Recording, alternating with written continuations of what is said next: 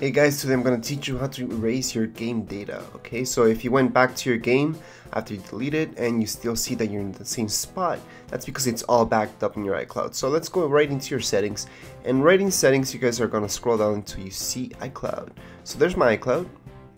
In iCloud you guys are going to see storage, and then you guys are going to see a bunch of other options. So just go right into storage.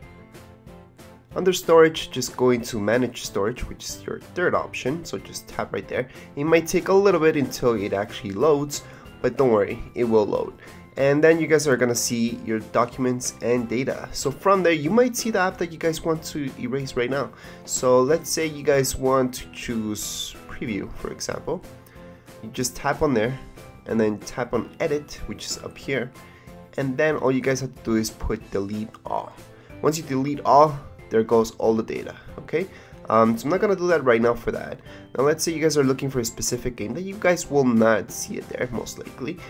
Just click on your top one, which is your iPhone or iPad or iPod Touch. It's the same thing, whatever you guys have at the moment. Okay, it works the same thing on your iPad mini or your iPhone 6 Plus. It doesn't matter. Okay, it's the same steps.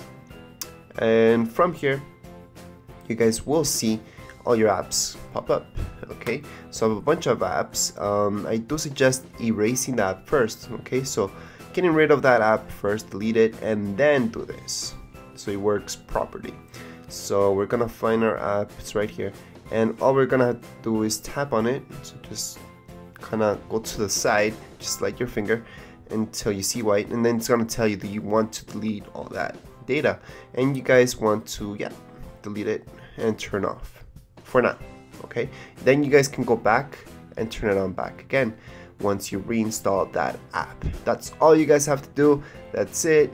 That's how you reset your data for that specific game or whatever you guys want to delete from. That's it. Anyways, if you guys have any comments, questions, you can write them down, keep them in the comments area, and don't forget to subscribe and rate. Thank you.